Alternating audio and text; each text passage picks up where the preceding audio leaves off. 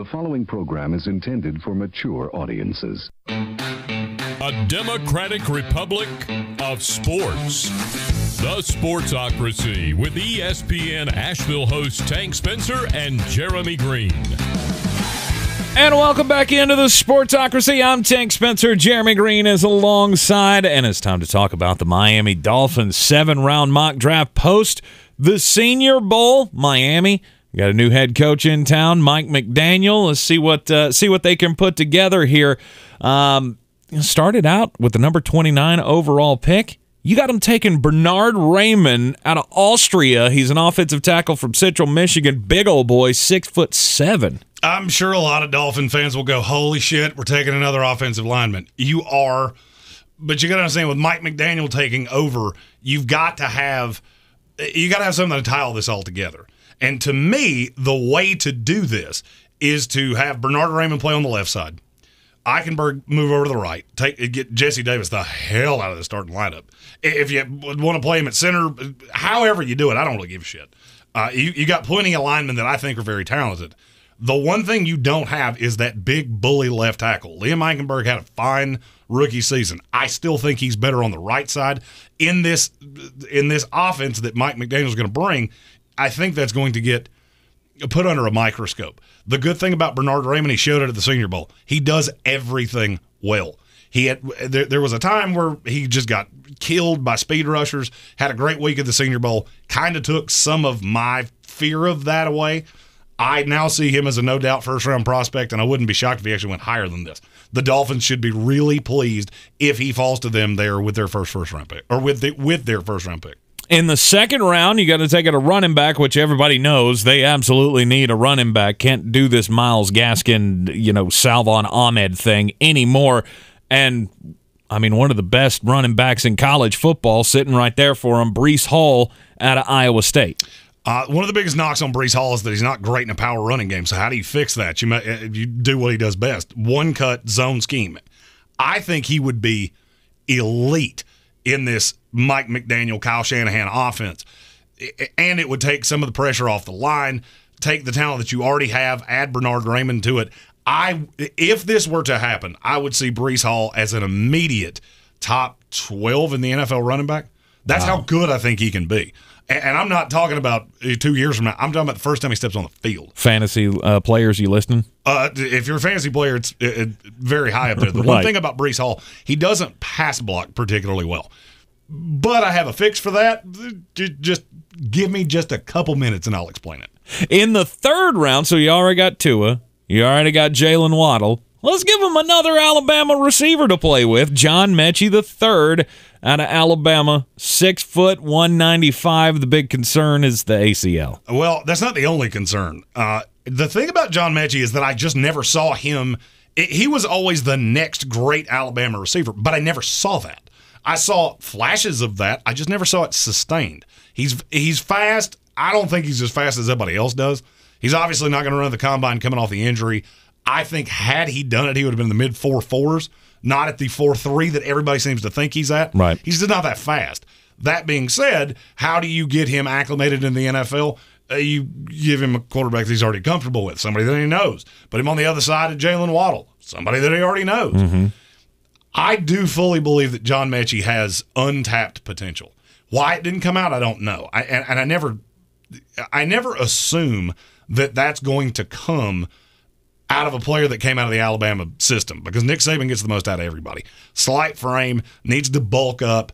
He's listed at 195 pounds. If he's 195 pounds, I'm 300 pounds. He's about $180, maybe even a little slighter than that. Okay. That being said, he is a very good route runner. I think he could be a replacement for Devontae Parker. They shopped him at the trade deadline. That relationship seems to have just deteriorated. This would be a replacement for him. And, Will Fuller, he's alive. I'm tired of counting on Will Fuller. Yeah, I think we all are. 2 picks in the fourth round for the Miami Dolphins, 119 overall.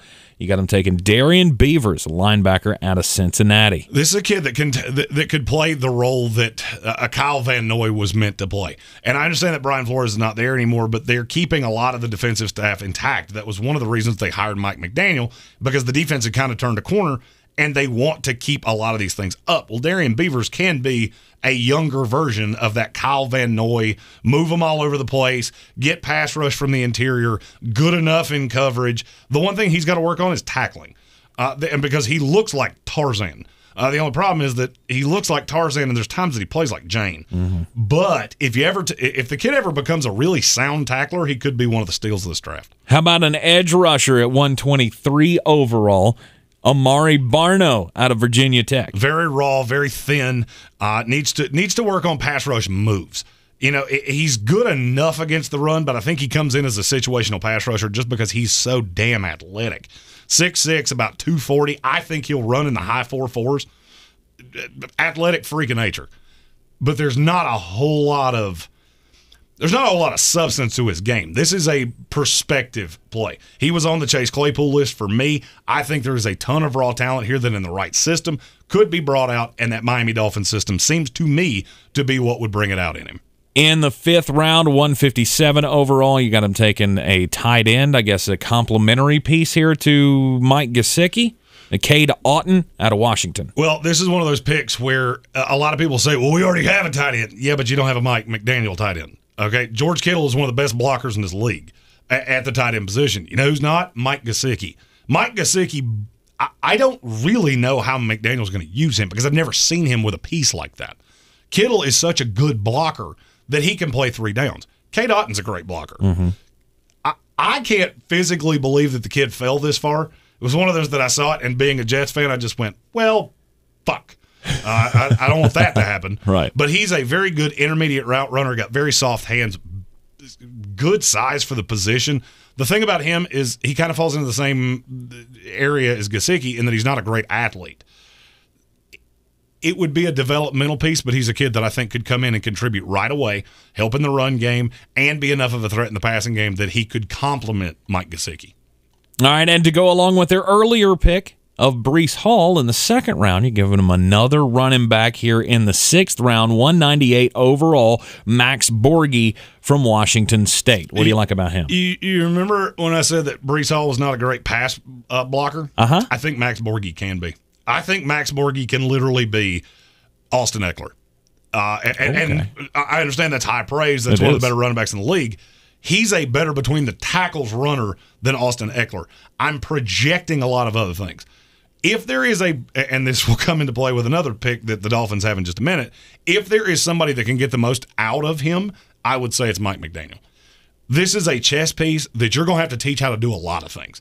He's a little bull of a human. He's 5. They list him at 5'10", and I think that's bullshit. He's about 5'8.5". Okay. But he plays bigger than that.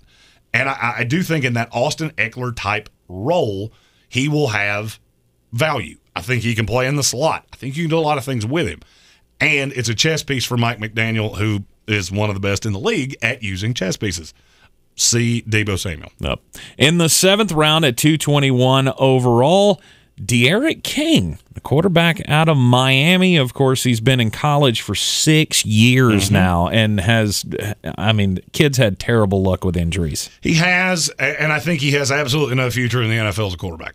And when I say absolute no future, I mean absolutely Pat White level no future as a quarterback. So gets drafted in the 7th round, don't even make the team. No. Okay. I think he can play receiver. Oh, okay. I also think he can be a gadget guy.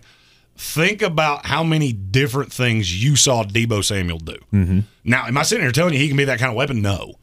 But we've seen Deebo Samuel throw passes. We've seen a lot of things. Kind of reminds me of Greg Ward. So when Greg Ward came out of Houston, I did not really see a receiver. I saw an athlete that needed to be taught how to do things. Philadelphia made him into a receiver, and I think Miami could do that with De'Aaron King. The thing is that he is a good enough passer that you're always going to have to think about that.